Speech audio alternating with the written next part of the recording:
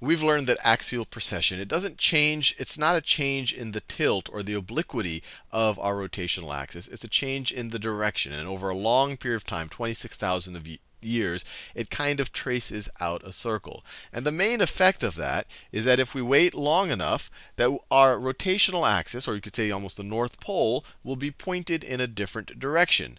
And so if our rotational axis is pointed in a different direction after a long enough time, then the absolute point in our orbit, if we use the sun as our frame of reference, the point in our orbit when we are most pointed away from the sun, or when the northern hemisphere is most pointed away from the sun, will be earlier in the orbit. Now, I emphasize that that won't necessarily mean earlier in our calendar, because our calendar, by definition, takes into consideration, I guess, or it's more based on when we are furthest tilted away from the sun, or furthest tilted towards the sun.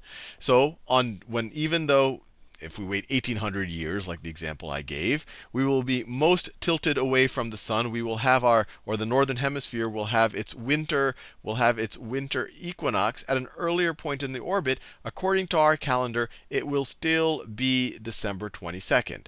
If our calendar instead was based, and it's not based on this, but if our calendar was based on the exact point in orbit, if our calendar was based on the exact point in orbit, then our year would be about 20-25 minutes longer every year. And then the dates actually would, then the date for the start of winter actually would go back. It would, 1,800 years later, the date of the start of winter would be November 22nd. But that's not how we measure our calendar. Our calendar is actually measured from equinox to equinox. From December 22nd or 21st, there's slight fluctuations depending on the calendar. But that will always be the date that we are most pointed away from the sun. That will not be necessarily the date that we are at this exact position, relative to the sun itself. And that's why the actual perihelion does change. Because if this is always December 22nd, and if we at first assume that the perihelion is always at the same fixed point in space relative to the sun, although that's not exactly the case, but if we make that assumption, then it will be further and further after that December 22nd, further and further after that time that we are most pointed away from the sun. And that's why you have this kind of a pushing back of the perihelion. Now, what I want to add to this video is that the perihelion itself is also changing. So if I draw the sun again, and right now our orbit looks something like this. And I'm going to exaggerate the eccentricity of it.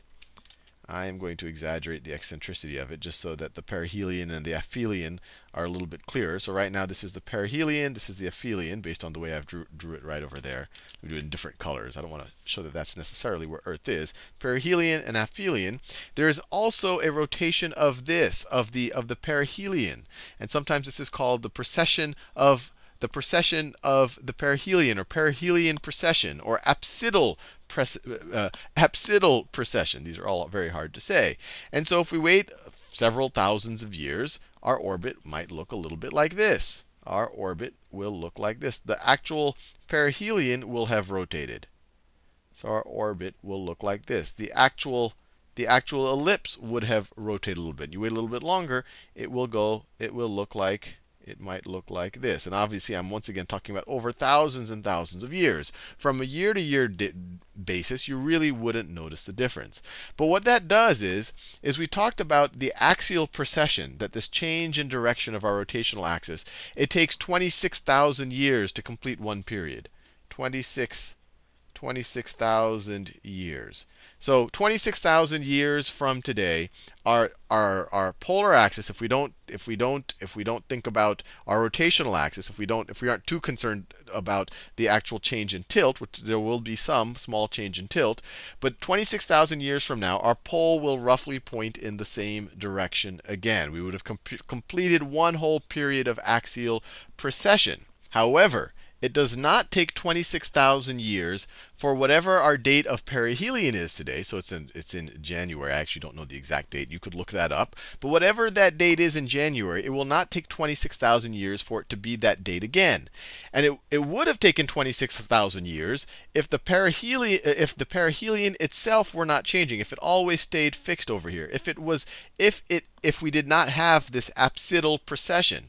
But since it is also changing, you can kind of say it is over thousands of years moving in that direction, while our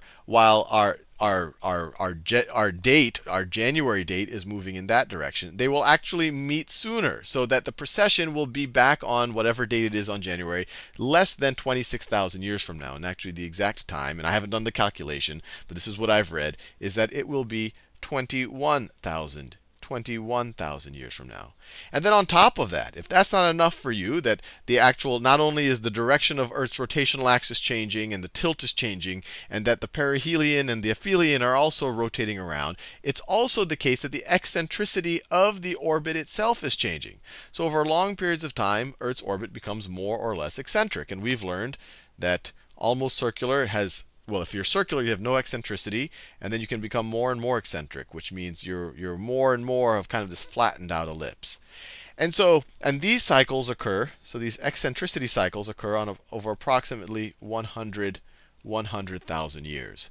And so to revisit the Milankovitch cycles, and once again, this is a theory. We're not sure whether this is necessarily causing our ice ages or whether this is necessarily a major influence over long-term climate change. But the Milankovitch cycle, or the theory of Milankovitch cycles, is that over long periods of time, if the eccentricity changes enough, and if it coincides with when the perihelion and the seasons also coincide, maybe that's enough to start an ice age, or maybe that's enough to take us out of an ice age. And actually, if you want to throw something even more on that, the actual plane of our orbit also changes over time, mainly because of interactions with the outer planets. Anyway, I'll leave you there. As you can mention, this is a very complex topic, but hopefully you now have an appreciation of all the different ways our orbit can change, and maybe start to think about how that might affect our weather. Although we don't necessarily know how it does it, or whether it even really does affect going into or out of ice age.